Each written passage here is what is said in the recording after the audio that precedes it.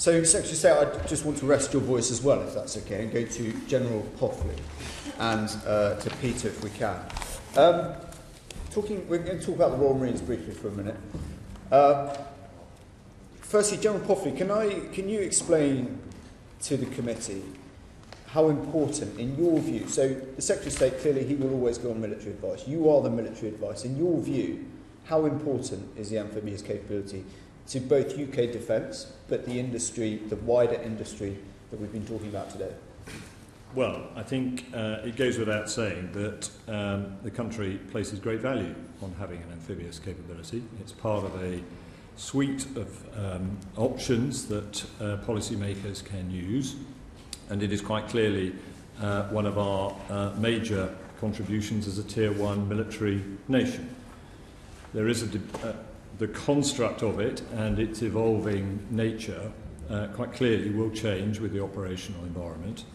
And that has been a continual case. In terms of the sort of industrial base that leads underneath it, then quite clearly it maps very neatly into the work we've done on the National Shipbuilding Strategy, and quite clearly as the sponsor group of the National Shipbuilding Strategy looks at the forward programme of our maritime expenditure, and quite clearly the amphibious capability fits prominently inside that as befitting the significance of that So role. would it be fair to say, looking backwards over the last, so discount Afghanistan, but certainly Iraq and what we've done previously, the ability to secure the access to the beachhead, that capability, unique capability that we have, has not only been uniquely relied on by our NATO allies such as Norway, the Netherlands and the US, but it's been a fundamental part of operations. So I would say to you that it's not part of a suite of measures we have. It is one of the most vital things we have in our military today. It's that ability to secure the beachhead and project force onto the land. Because if you have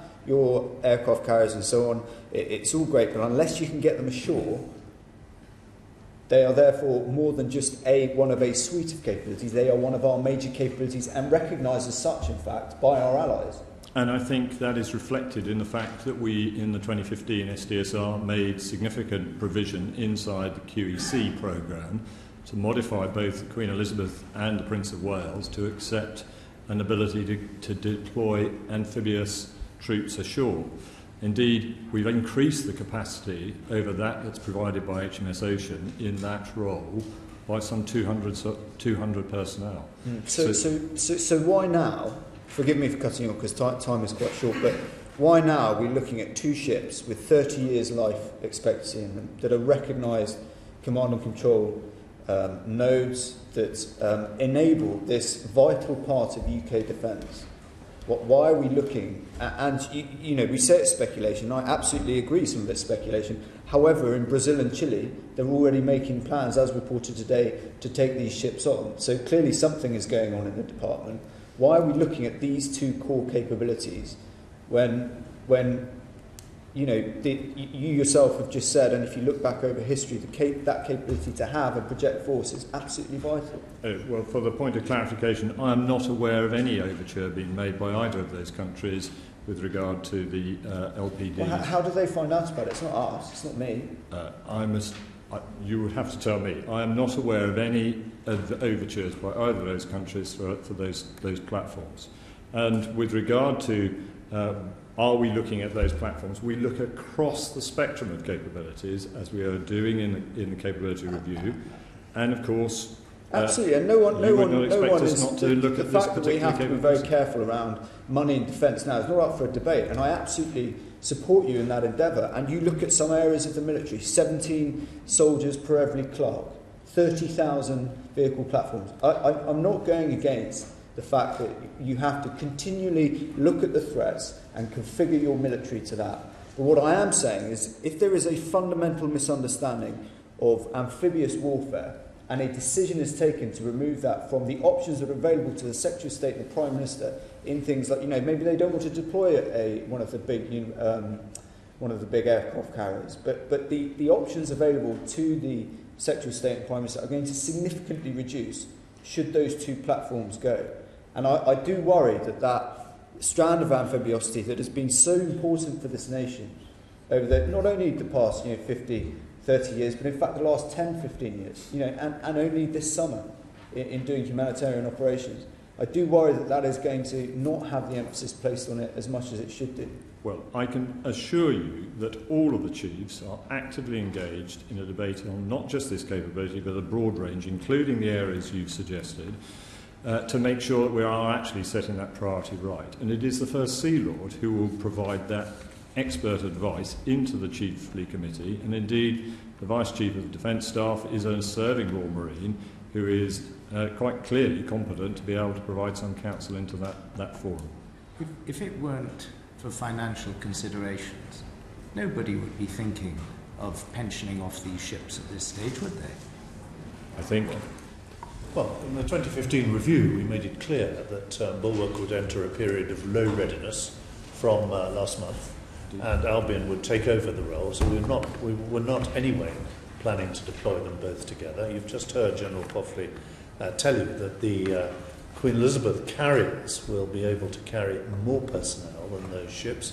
They will have larger armories, and they will be able to carry more helicopters than those ships. So they will actually give us better littoral capability than we have at the moment with Albion and Bulwark. No, I'm sorry, Secretary of State. I'm sorry, Secretary of State. There is no way that a Queen Elizabeth class carrier can substitute for the capabilities of the Albion and the Bulwark as a landing platform dock.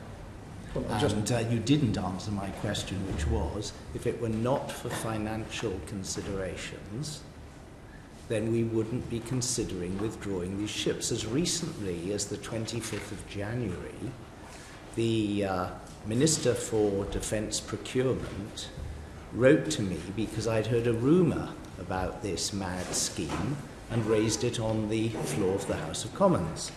And she wrote, and she said, there are no current plans to decommission the ships early, and I can reassure you that their out-of-service dates are 2033 and 2034, respectively.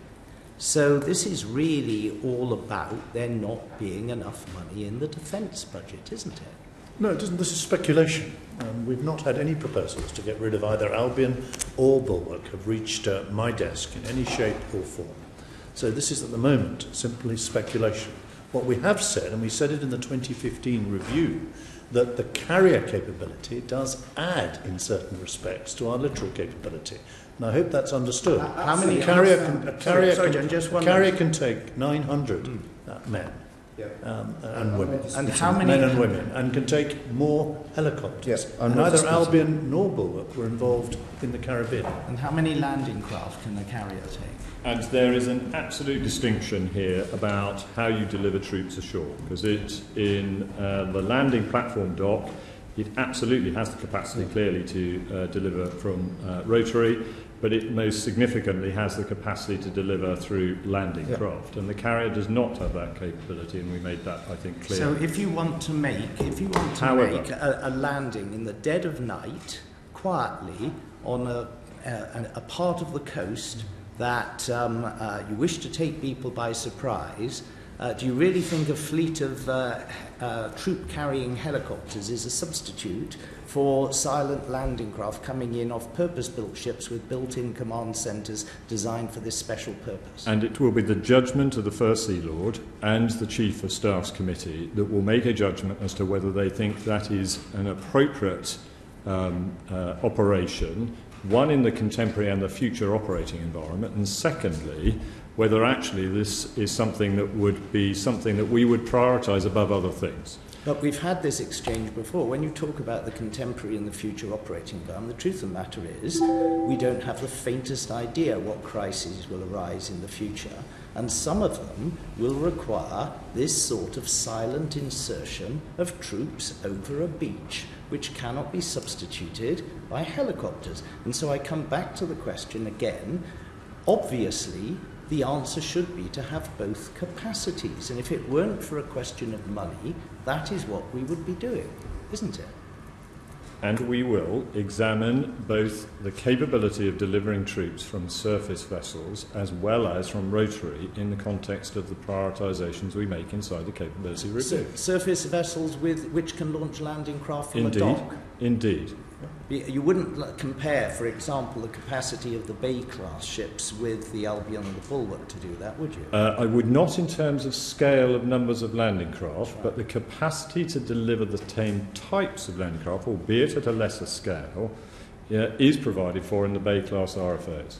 Yes, I know, but the scale is the operative question. And this is about a judgment about the likelihood of deploying at scale in the circumstances such as you've described, and that again, as I come back to, will be a judgment the chiefs will make.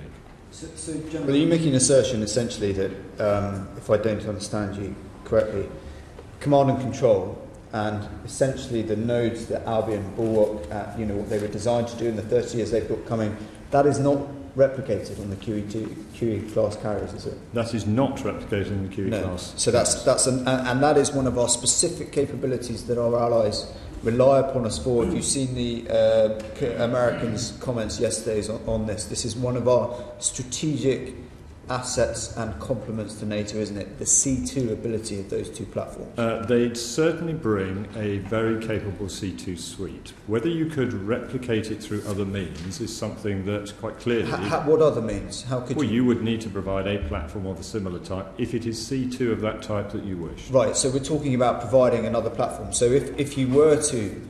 If theoretically these platforms were to go, are you thinking about along the lines of retaining capability so that we can go elsewhere? If I may, this is purely speculative because at the moment we're not having the conversation yet about the level of prioritisation. Of course. No, I understand that. There's a range of different possibilities for all parts of the capability suite that could go forward.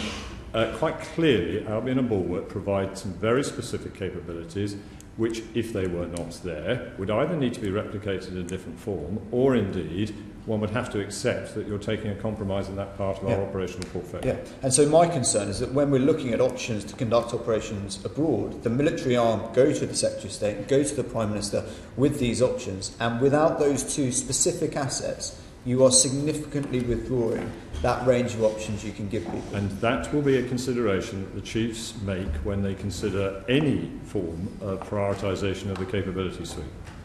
Okay. And the only reason they're having to consider this prioritisation is they haven't got enough money. No, it is because we have to consider the way in which, as I've said several times, the threats have intensified.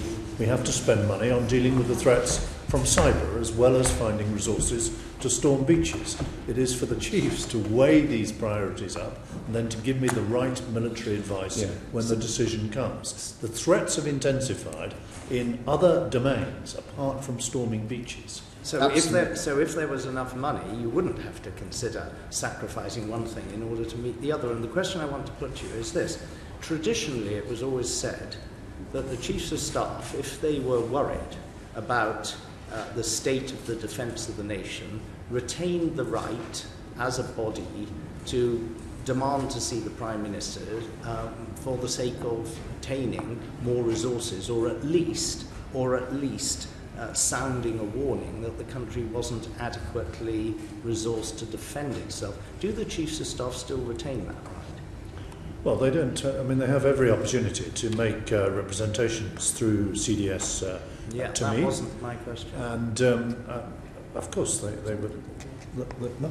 I think Technically, they do have the right, I think. Because that is the concern here. Some of us are from that generation where you could argue Chief of the General Staff have not been prepared to say we can't do X, Y and Z. And some of us have paid a very heavy price for that. And so that is the concern now, that actually we present a set of options. And it is simply not credible to say that an amphibious nation like ours, maritime nation, can do away with the capability that is so heavily relied upon. And do you understand the impact that is going to have in the world of not only NATO but the United States and our standing as a military nation if we say, right, that amphibious capability, granted, you can go and buy a roll-on, roll-off ferry from P&O tomorrow and paint it up green and roll the troops on, but that specific capability around Albion and Bulwark and the amphibious capability of the Royal Marines, you understand the effect that is going to have strategically. I understand it is going to have a strategic effect if you were to take it in isolation. But I don't believe that we will be taking it in isolation. There will be a series of considerations that are made, and the aggregate strategic effect will be that really defines us as a Tier 1 military nation.